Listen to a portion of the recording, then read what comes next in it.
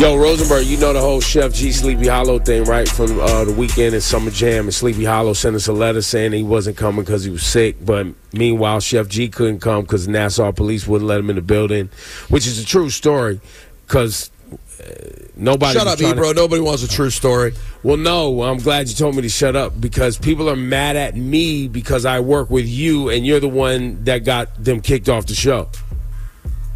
That doesn't even make sense. Yep, that's where we're at. How dare you try to make sense? People How think you dare have the you? power. That's not what the Baller Alert Shade Room headline said. That's not what the Hot 97 Instagram said. It said Rosenberg gets Chef G off Summer Jam. That's what it said in plain. It said if they're not there, blame Karen Rosenberg. That is. They did. That's terrible. They all did. That's crazy. Well, no, but now people are mad at me because I work with you, and I should have shut down the Jew. I shouldn't let a white guy have this much power in hip hop. What? Bro, then all of a sudden we're like getting threats. I was like, what are we? What? Real quick. I just want to ask an honest question to everyone out there listening to me who would think that about me. If you guys think I had power over Summer Jam, you think the lineup would look like what it looks like every year? You don't think it would all be Big Daddy Kane and Jada people to have common sense? They hit me with the button earlier. They hit me with a congratulations, you played yourself. Because I wanted people to have common sense and say to themselves, hey, Sleepy Hollow was still on the bill. Why was he okay on the bill if Rosenberg got Chef G kicked off for supporting Trump? And why was Sexy Red still on the show if, as a Trump supporter, if you didn't want Chef G on the show? And Shawnee and Laura was like, yo, Ebro, how dare you expect people to use their brains? Yeah. To add up one versus to put it together. You want people to add up. Addition? But no.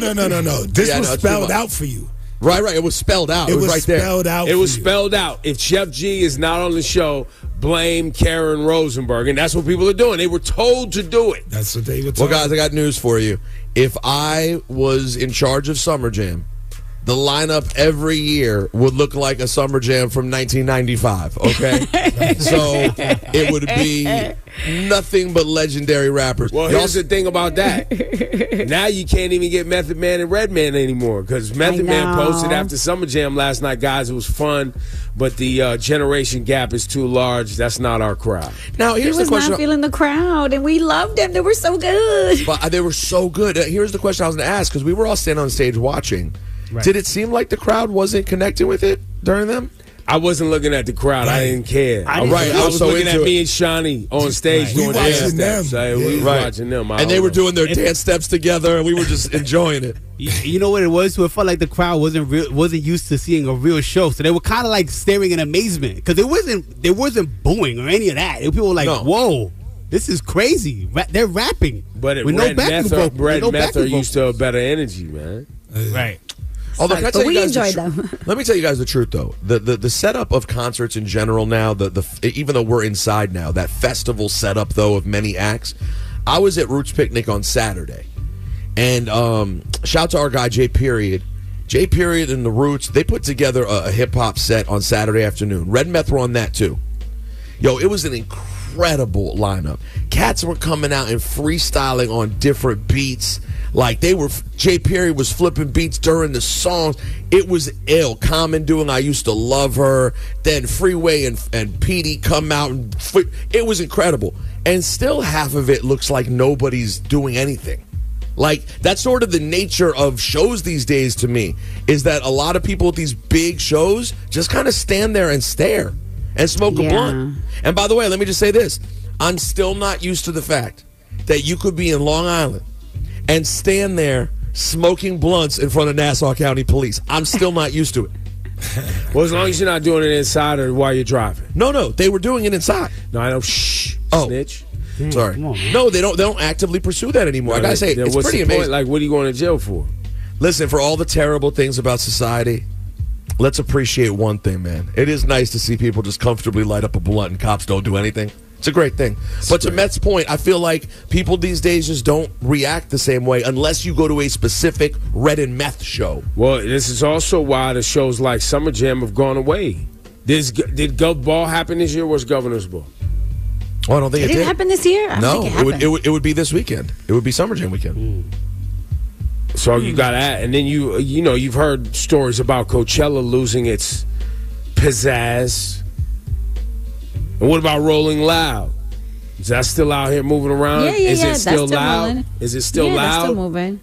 It doesn't feel as loud as it did. But it's also focused on a particular audience, though. They just go straight super young. So People And who've they have never like been to a 1,000 show acts. before, they happy to be outside, maybe. and they don't care that the artists they're watching don't know how to perform and are just standing on stage mumbling. Well, yeah, but also they just want to hear the hit songs. They want to hear their favorite song. They're not really there for the performance, right? They're there to hear a hit song or two that they actually love, and that's it.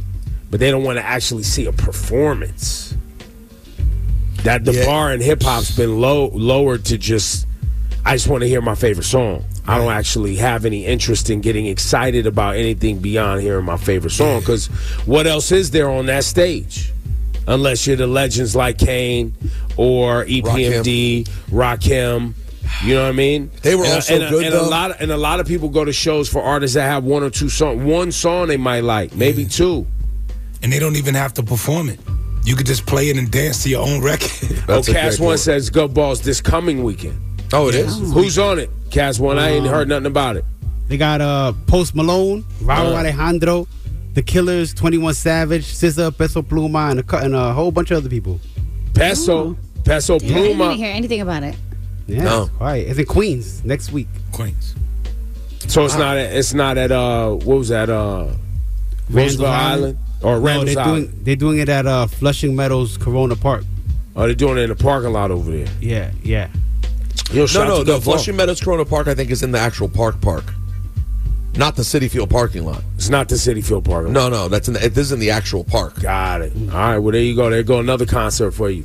Good lineup, too. SZA's always great live. Yep. You know what I mean? I was haven't hoping we were going to seen get Peso SZA Pluma last live. night. I was hoping for SZA last night. How you think SZA want to do that Summer Jam?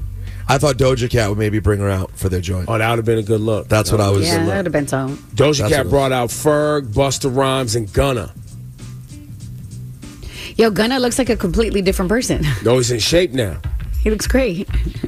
I had a conversation with him on Apple Music. He told me that the jail thing tightened him up, got him off a bunch of, got his eating habits together, Wow. Okay. and also, he ain't messing with that lean anymore, and probably eating different.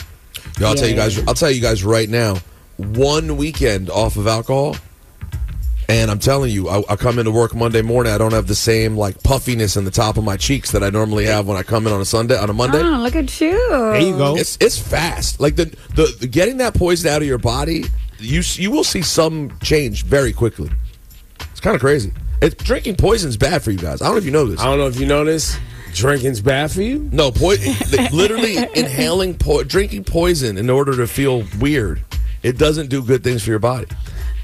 Fermented fruits or vegetables of some sort that have gone into a state that has been distilled into a intoxicant that you can digest isn't good for your liver and kidneys, you say? And how, for whatever reason, somehow makes your body bloat or whatever. Yeah, it's not good, apparently. Your body has a reaction to it. Apparently. Well, thanks for sharing, man.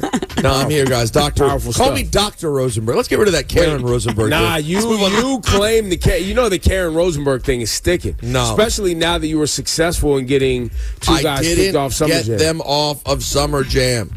Don't even kid like that, Ebro, because people be like, you see, we knew the double it. irony. One last thing back to that. Don't. The double irony is not only were they not removed by us from Summer Jam, our team behind the scenes was actively fighting to get Chef G on Summer Jam for a very long time.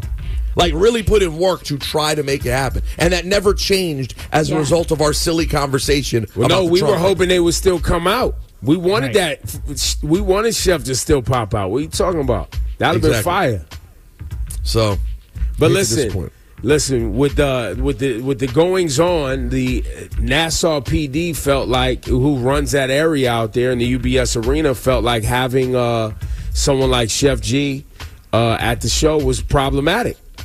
But I don't know why they didn't have a problem with Sleepy Hollow, who also has some dealings. Maybe because his thing is more, I don't know. I don't know either. Concluded. Chef G's thing is still an open situation. I mean, listen, it didn't stop Donald Trump from going to UFC on Saturday. That's my point. Donald Trump wasn't pre-promoted, was it? They would show up, or they just no, pop but he up? shows up to every one now, basically. So he showed up to UFC 302, though. And that's another thing. 34. He's got 34 felony counts. Excuse me. Yes. And they still let him in the building last night when I brought him out at Summer Jam. But he just didn't want to come on stage. Yeah. Well, because, y'all was hating. You and Laura Stiles was hating. And he didn't feel like the crowd really got popping like that. When I announced him, it was kind of like some boos, couple of cheers, kind of like, Did you see that when he came out Saturday? A Boogie posted it on his Instagram and said, I did. Donald Trump coming out sturdy.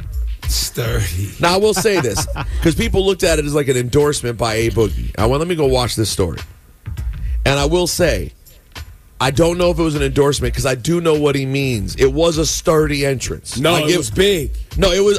Listen, I do not like the guy. I will be casting my vote for Joe Biden come November. I think Donald Trump is bad for America in every way. His entrance was sturdy. I can say that. It was a sturdy entrance. No, not only that, he's popular. What are you talking? He's entertaining. People don't know the difference, by the way, between entertaining and good for our country.